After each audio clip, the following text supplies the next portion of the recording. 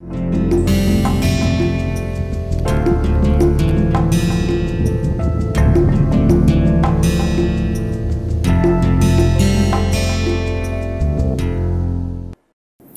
and welcome. So we were discussing about the application of symmetry rules in case of electronic spectroscopy. So similar to our approach in case of vibrational spectroscopy, we started looking at the wave functions of the for the electronic transitions, and the corresponding transition moment integral that we are looking at. So the transition moment integral involving all the different components, for example, vibrational and electronic as well as spin. So rather I should say is the orbital and the spin. So ultimately what we got by transition moment integral as the product of three integrals. So the first one we got as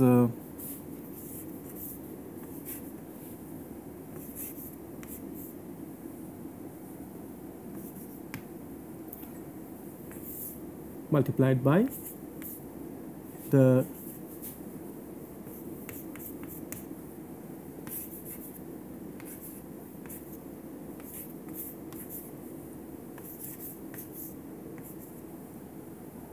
and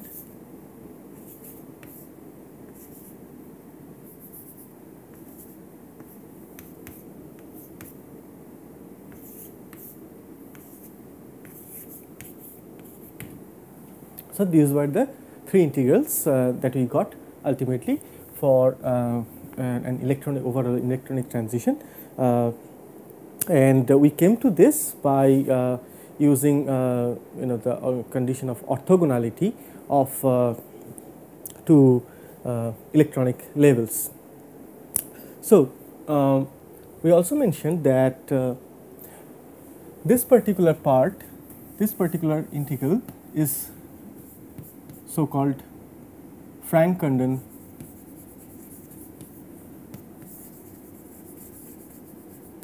factor. So the Franck-Condon factor gives me the overlap between the wave functions of the vibrational levels at the lowest electronic state and that in the upper electronic state. Okay, so what it gives me? It gives me the overall modulation in the electronic spectra. Correct. So the second part, this forms the basis for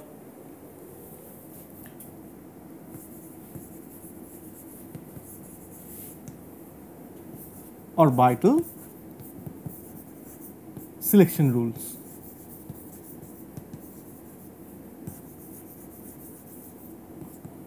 And the third one, it forms the basis for spin selection rule.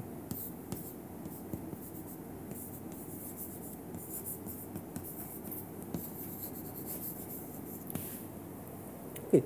So let's start with the spin selection rule part. Okay. So this is probably the the first thing that one should look at, whether this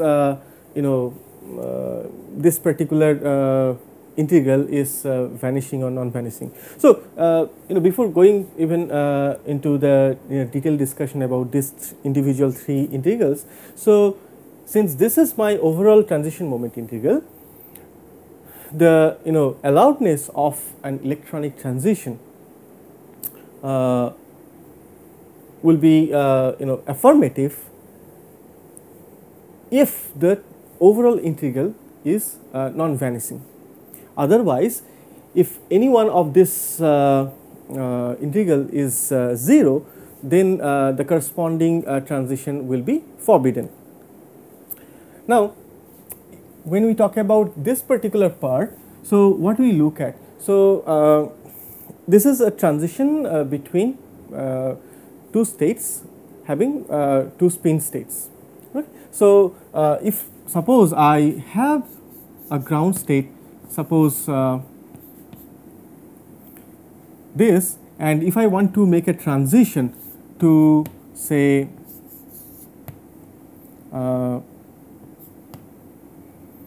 or maybe say 1 to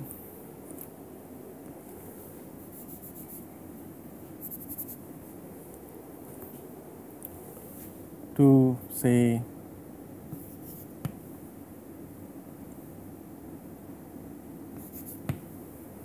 so in this kind of transition, if I have to look about look for the allowedness of this particular transition, that is whether it is spin allowed or not, then only thing I have to look for the spin multiplicities of these two states between which the transition is taking place, or one is thinking about having a transition between these two states.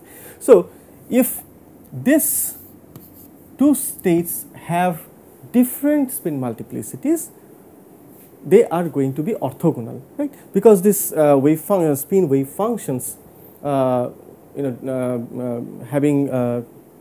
two different multiplicities, they are completely orthogonal. So, therefore, until and unless the spin multiplicities of the two states involved here, the transition is forbidden. So, therefore, a case where spin multiplicity 1 to 1 is allowed.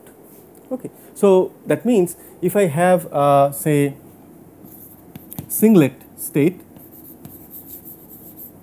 I can have a transition to a singlet state having spin equals to 0. So, spin multiplicity is 1. Similarly, I can have say triplet to triplet is allowed, but a singlet to triplet is forbidden, or a singlet to a quartet is forbidden, while quartet to quartet or singlet to singlet is allowed. So, just one has to look at the spin multiplicity, and one can easily figure out whether the transition is spin allowed or not. So, next have a look at the orbital selection rule, right. So, that is our this particular integral. So, if I just take out this integral, what I have two electronic states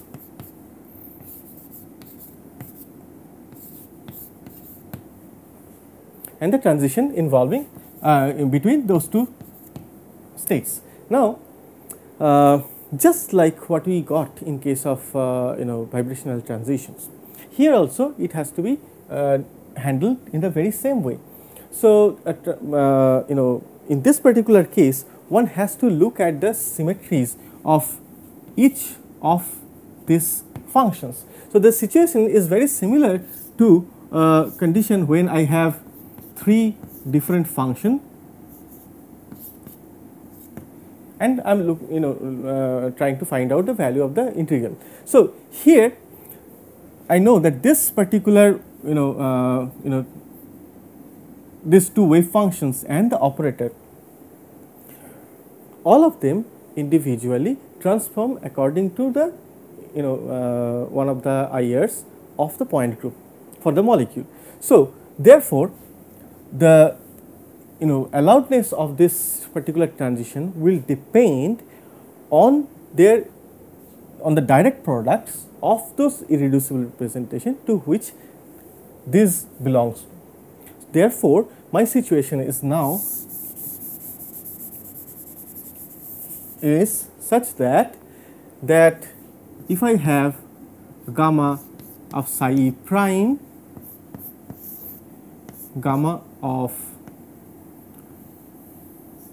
mu e and gamma of psi e, this direct product. So, where these individual gammas are the irreducible representation according to which these individual functions transform as. So, this this is a triple direct product, right? We have 3 different irreducible representation and having a direct product of between them, among them. So, this triple direct product, if it gives the totally symmetric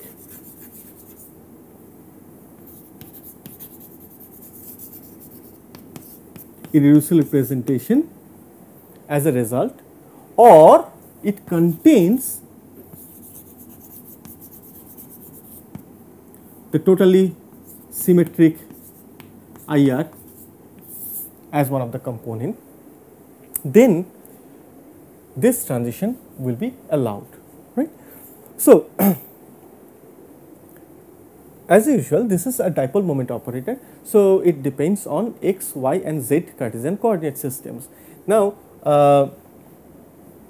for an electronic transition where the ground state is totally symmetric, suppose I have an electronic state which is totally symmetric when it is in the ground state, then simply my solution becomes such that I will look for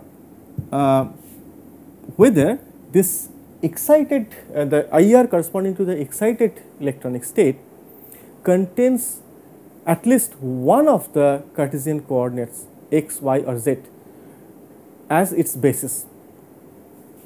Then only I will have the total integral as non-zero, right. So, therefore, an electronic transition for a totally symmetric ground state will be allowed only when the excited state has either x or y or z, or maybe x y or x y z all as its basis. All right. So, or otherwise in general this is the thing one has to look at the triple direct product of these functions and you see whether the transition is allowed or not. So, for example, we will take the case of benzene molecule. So, if I take for benzene 2 states like 1A1G, and then I have a transition to 1B2U, correct. So, if I try to make a transition like this, then first place the spin multiplicity is fine, so it is spin allowed, no problem about that. But whether it is orbitally allowed or not, that one has to figure out. So, what I have to do, I have to see A1G, it corresponds to totally symmetric irreducible representation, correct, for the D6H point group. Therefore, I have to see whether this one contains either x or y or z as its basis function or not. So, therefore, I will again look at my character table. So, character table for D6H point group, if I look at, then I see that this B2U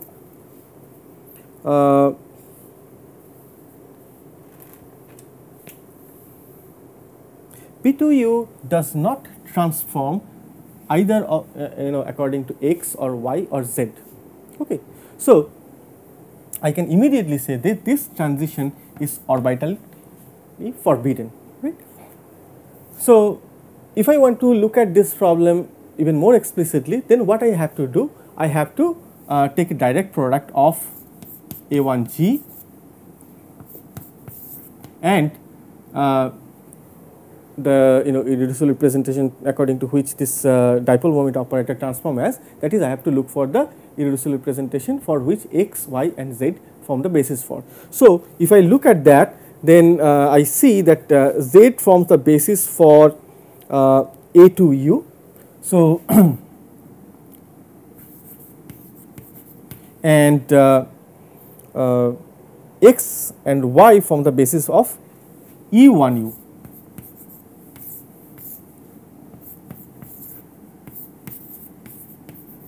So then I have to explicitly do the direct product. So I wrote it in a particular way that you will be seeing in most of the books related to this electronic spectroscopy. So here A2U forms the basis for for z axis, while x and y transform as E1U. Now for the operator I use the small letter, okay. So that in many cases is used.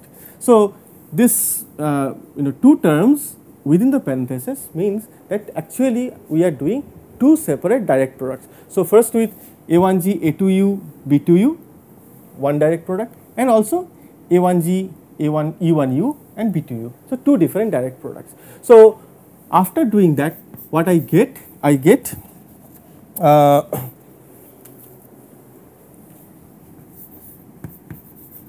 B1G and E2G. Okay.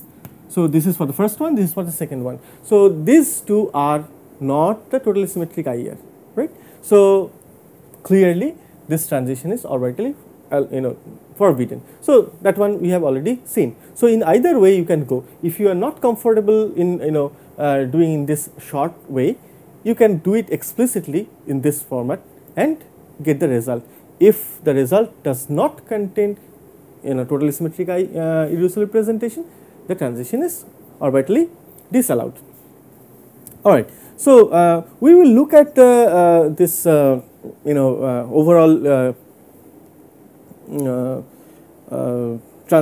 electronic transitions in one particular molecule in greater detail that we said maybe a week ago when we were dealing with the symmetry adapted linear combination of naphthalene molecule. There we form the states by solving the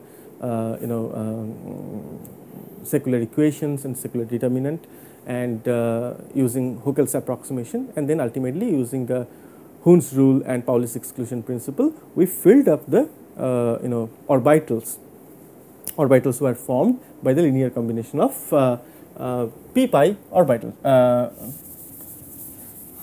of the carbon atoms. So that we will come shortly.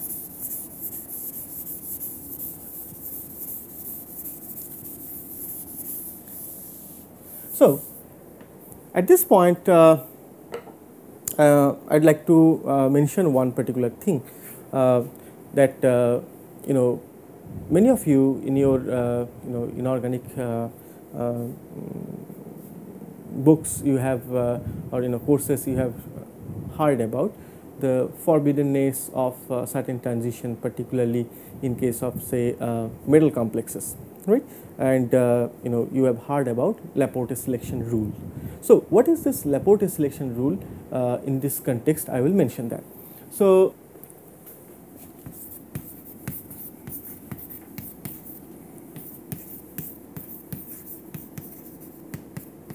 Laporte selection rule is particularly important in case of centrosymmetric molecule. So in case of metal complexes, what you have, this ligands form, mainly the sigma bonds, and the metal orbitals, they form the non-bonding electrons, non-bonding orbitals. So metal, the d electrons, you have states having T2G and EG symmetry. So in a transition from a T2G to EG, okay, which is nothing but a transition between two type of d orbitals. So these type of transitions are known as d-d transition, and for centrosymmetric molecules such d-d transition is forbidden. So this is what Laporte selection rule tells me. Now why is it so? If you look at the transition moment integral here, so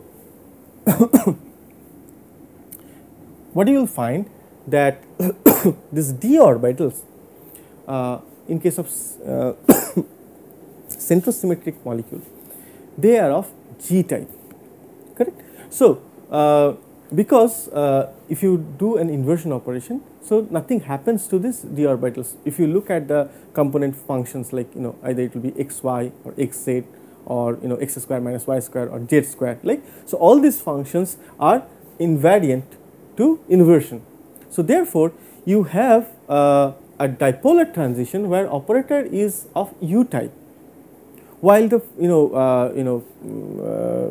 transitions are taking place between two G type orbitals. So therefore the overall transition moment integral becomes U type, and therefore the value is 0. So this type of transition in metal complexes, for centrosymmetric metal complex, is disallowed or forbidden, and this is what we have as Laporte selection rule. All right. Now let's move our attention to the other part, that is particularly this part related to the Frank-Condon factor. Now we have looked at the vibrational transitions and the corresponding selection rule, how to get those things. Now here, when we were discussing about the allowedness of a transition involving two electronic orbitals, there we assumed that transition was taking place from V equals to 0 of the lower electronic state to the V equals to 0 of the upper electronic state, right. So the situation was something like, so this is V prime equals to 0, and here it was V equals to 0. So we had a transition like this, so that both of the vibrational states are at their ground states, and therefore belong to the totally symmetric IR. And I didn't have to think about the symmetries of these two, because automatically it is taken care of. Now what will happen if there are vibrational states involved which are not totally symmetric, right. So what will happen if I excite from V is equal to 0 to V is equal to V prime equals to 1 here, okay. So I should think about a transition which will have both vibrational transition as well as electronic transition. So altogether this is known as vibronic transition. Now though here you can say of course my vibrational it is situated on one vibrational state to another, I am having another vibrational state, but since both of them are the ground vibrational state, so we call this as if it is a pure electronic transition. There is no contribution coming from the vibrational states. Now if I think about a situation where I have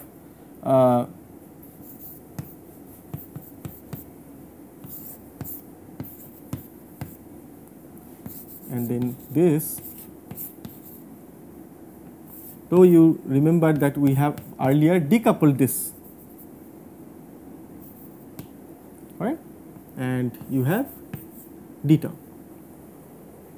So this is my transition moment integral for a vibronic transition, right. So here you can see that depending, I have to consider the symmetries for both electronic state as well as the vibrational state.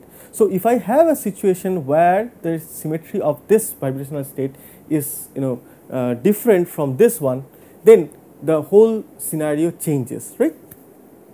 So one particular example I will give you. Say for example, we were talking about this DD transition in case of centrosymmetric molecule. Now if I have instead of, say, at ground level, all the vibrational states are Guéradet type. If you look at the corresponding wave function for vibrational state, okay. So if I find an Unguéradet state here, at that point what happens, your overall center symmetry of the problem is broken. Now the transition, the pure vibrational transition which were, I mean the pure electronic transition which was not allowed here, because of this vibronic coupling, I can have a transition which was earlier forbidden, now can be partially allowed. Okay. So rest of the things are exactly similar to what we did in this particular case of electronic just orbital transitions, right. So all I have to do, I have to now worry about the irreducible representation according to which each of these functions transform as, and have the direct product and try to find out whether or not the totally symmetric irreducible representation is contained in the result or not. So we will stop here today, and in the following class we will come back with a particular example of that naphthalene molecule for which we formulated the states, their energies, and we will try to see how first place we have to find the symmetries of the states, find the symmetry of the orbitals, the states, and then can we comment on the allowedness of certain transitions or not. Thank you very much.